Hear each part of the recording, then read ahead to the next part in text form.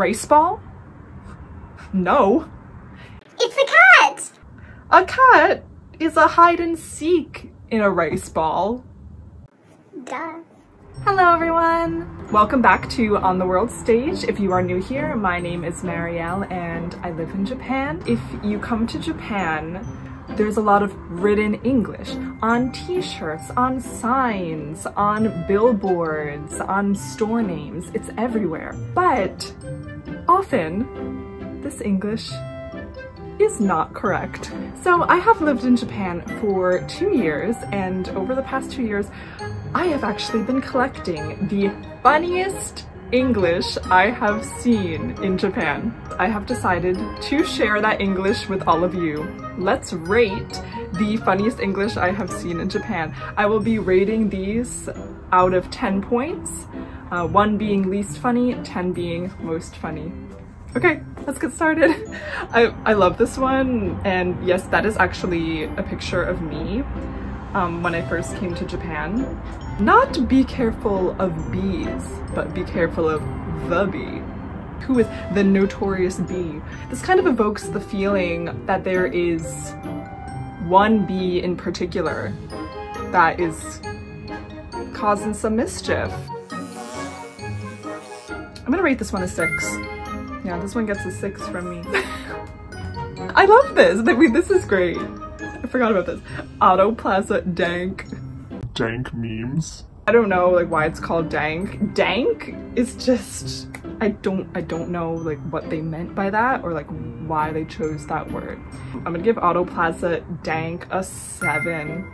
7 out of 10 on my funny Japanese English scale. Good job. I think they meant that like this picture of the Omuraisu, like this is like the picture is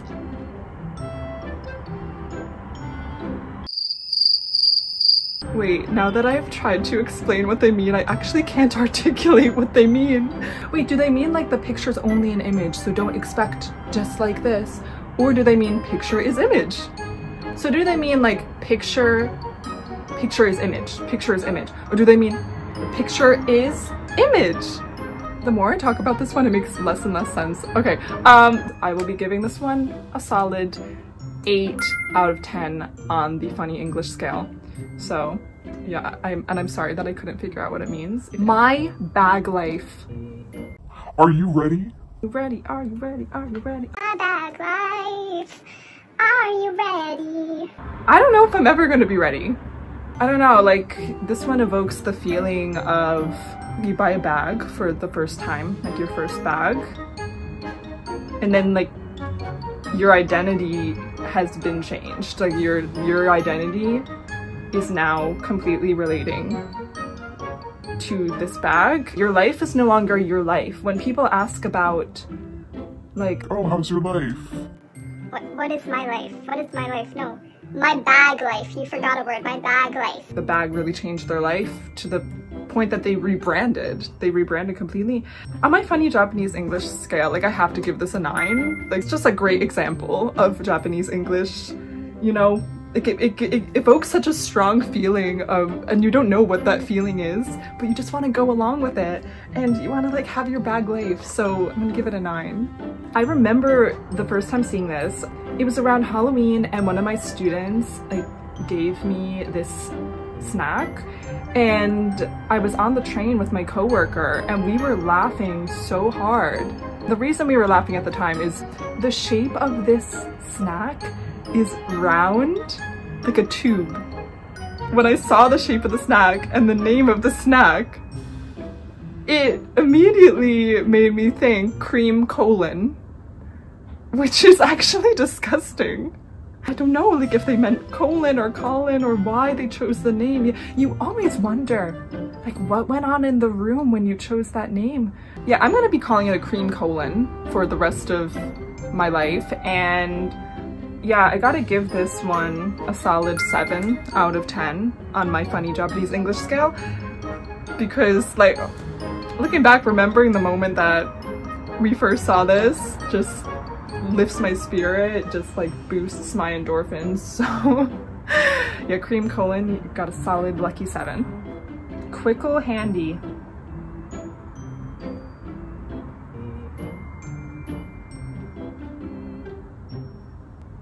I can't say anything about this. Quick or handy, you get a solid 8 out of 10. 8 out of 10 on my funny Japanese English scale. I can just picture, the commercial, like the way they would do this. Flowers by Naked. Perfume or cologne style commercial, like Flowers by Naked. I know exactly where I took this photo. Flowers by Naked. Nijo Castle in Kyoto. It's very elegant design, I think. Why are they called naked? It's like a very interesting word to choose. It's a lucky 7. 7 out of 10 on my funny Japanese English scale. Well done, congratulations, Flowers by Naked. Okay, I'm about to share this one, knowing that this is from my favorite restaurant. I just want to say, if you want to go check this out yourself, this beautiful description of French fries, please check out Mumokuteki vegan restaurant in Kyoto. I'm gonna read this in a dramatic reading. Organic French fries. The umami of the potatoes can be really felt in these slightly fancier than usual French fries. It's the slightly fancier than usual for me. It's almost like a diss at any other French fries. All you other French fries are like not as fancy as me. I'm slightly fancier than usual. It's also modest. Only slightly fancier than usual. It's not like they're hyping themselves up like, We are the French fries. Like, no, only slightly fancier than usual. Because it is my favorite restaurant, and it's so tastefully written, that was not supposed to be a pun, but I'm sorry, like 9 out of 10 on the funny Japanese English scale. I should not have had tea before this one. I didn't know it was the next one. Oh my god. Wait, just like a little background on this. This has become a joke, like an inside joke amongst my mom and my sister and I. We just don't even know like which part of this to focus on. I'm gonna have to do another dramatic reading of this one. Nostalgic brown. I should read it as slam poetry. Nostalgic brown. Grandma, mama, daughter. 2019, autumn and winter. From mother to daughter. The clothes which continue being attractive even if over the time. I hope someday I'll be able to hand this over to my daughter with the sweet memories. Enjoy. Right, first of all, there's the name Nostalgic Brown. But is it like a name? Like Nostalgic Brown? Is brown the name? Or like brown is feeling nostalgic? Or is Nostalgic Brown, like the color brown, just evokes nostalgia? And if so, why? Grandma, mama, daughter. And something about the use of the word mama really gets to me. It's like we had grandma and daughter, which are like, okay, that's the standard, but then mama. It was a choice. I respect them. From mother to daughter, and daughter. Yeah, no, they changed it to mother. No, what happened to mama? It says from mother to daughter. What about mama? I thought it was grandma, mama, daughter. I want to note that mother is not capitalized, but daughter is. Could be a creative choice. Clothes which continue being attractive even if over the times. Makes sense to me. I hope someday I'll be able to hand this over to my daughter with the sweet memories. Okay, this is promoting like sustainable fashion. This is promoting like handing down clothes, recycling clothes. Okay, this is our first ever. Nostalgic Brown's getting a 10 out of 10 on the funny Japanese English scale. 9 out of 10. 9 out of 10. Strawberry fetish. Strawberry specialty shop. Oh my god! Get your minds out of the gutter. This is nothing more than a dessert shop that we saw in Osaka. Nothing from Osaka surprises me, so Strawberry fetish, I'll give it a 6. 6 out of 10. Guys, I love this one. Wait, I don't know if I have any more of these left. I think I lost them all. If you want to find the best, the best funny Japanese English in Japan, you must go to Daiso. Daiso is a 100 yen shop, like a dollar store. At this shop, they seem to, not to insult anyone who works in the product development department at Daiso, but they seem to not check any grammar or English whatsoever. If you want to find like the funniest English, you gotta go here. And this is by far the greatest thing I've ever purchased. British Gentle Poo. And he has a hat and a bow tie. Like, this is just everything that I stand for. Shout out to Daiso for creating such a wholesome product. I have to give British Gentle Poo a solid 8 out of 10. It's fantastic, and now I want to drink my tea. Moist with me. Oh, for any of my Japanese viewers watching, for some reason, a lot of Americans like do not like the word moist. I can't explain it. If there's any scientific explanation for this, someone please tell me. Americans like hate the word moist. Like, people sometimes like, ooh. Also, moist is not a verb. You can't moist with someone, yet this dog, which I believe was from the Disney store in Kyoto, does believe that moist is a verb and that we can moist together. Just for sheer confidence, like, I am going to give this dog, what is this lady from Lady and the Tramp? A 6. I'm gonna give it a 6 out of 10 on my funny Japanese English scale. Okay, this is a classic. If you come to Japan, you can see this everywhere and it will bring joy to your heart. In Japan, they have seemed to shorten the word sandwich to sand. Now, they have done this maybe not thinking about the fact that sand is not particularly appetizing and has a completely different meaning. Beef sand, or like pork cutlet sand, egg sand, vanilla cream sand. When an American or like native English speaker sees this packaging, they are imagining that they will open this package and their cookie will be completely crumbled into vanilla cream cookie sand that they will then have to pour into their mouth. Just for how normal it is, I'm gonna give it a 5 out of 10 on the funny Japanese English scale. Rice ball? No. It's a cat! A cat is a hide and seek in a rice ball. Duh.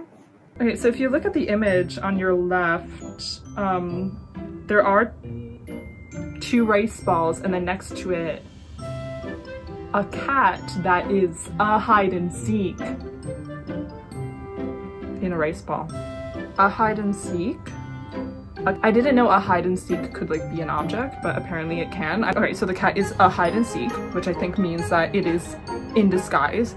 It is in a rice ball. So now I'm confused, like, is the cat actually literally like inside of a rice ball, or does the cat just look like a rice ball? 9 out of 10 on my funny Japanese English scale, and I still regret not buying these actually. I used to walk to this cafe in Kyoto and I would always pass this sign on my walk, and I really don't know what's going on here. So we have a car driving and the car has a heart. This kind of evokes the feeling of like a wink wink. Wink wink. And it seems that the car is like doing this wink wink at the bicycle. I think I get it. Love bicycle tender. Love bicycle tender. Yeah, I think that these are instructions to cars that when they see a bicycle, don't drive over that bicycle. Love that bicycle from a distance, wink wink. Love that bicycle tenderly and let it pass. I think it's a great message. I'm gonna give it a solid 8 out of 10 on my funny Japanese English scale. Suntory Boss is the boss of them all. since 1992. I know that they mean that like they are the best coffee brand, but it's just like, it's like a threat. I mean, good thing I'm not a coffee drinker. Like, I don't drink any coffee. If I was a coffee drinker, I think I would feel threatened into buying their coffee.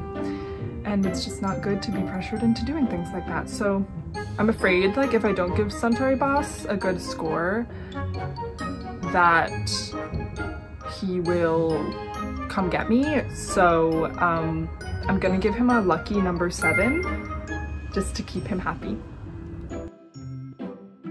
Okay, this one, you already know this one's going to get a 10 out of 10 because this one actually like made international news, I'm pretty sure. I actually used to walk by this every day in Kyoto. It is from the Takashimaya, and the first time I saw it, I just was staring at it like, something's not right with this. It's a punctuation problem. Rising again.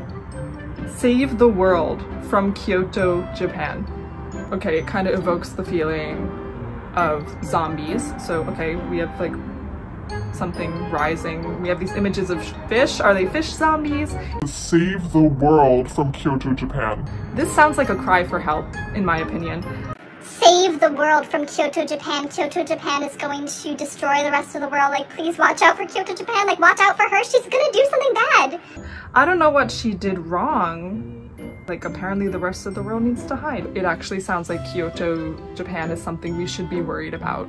So, yeah, I'm giving this a 10 out of 10 because this was, like, so funny when I would walk by it every day. Don't sleep on that punctuation. Hello everyone, thank you so much for watching. I hope that you could laugh and enjoy that as much as I did. If you would like to see more of the funny Japanese English that I found in Japan, just follow me on my modeling Instagram. I have a highlight that I sometimes update. I am not making fun of Japanese people for the English that they use here. Foreigners think it's really funny and actually enjoy seeing it. Also, we know that like, in Western countries, many people have very silly kanji tattoos and use Japanese completely wrong on t-shirts, on signs too, so we know that it goes both ways. I just wanted to mention that. If you are not subscribed to my channel, please subscribe. I have a lot of exciting content coming soon. If you want to get updated on my new videos, please hit subscribe and hit the little bell button to get alerts of my new videos. That really helps me grow this channel, so I'd really appreciate it if you did. Thank you so much for watching as always, and I'll see you next time. ありがとうございました。またね。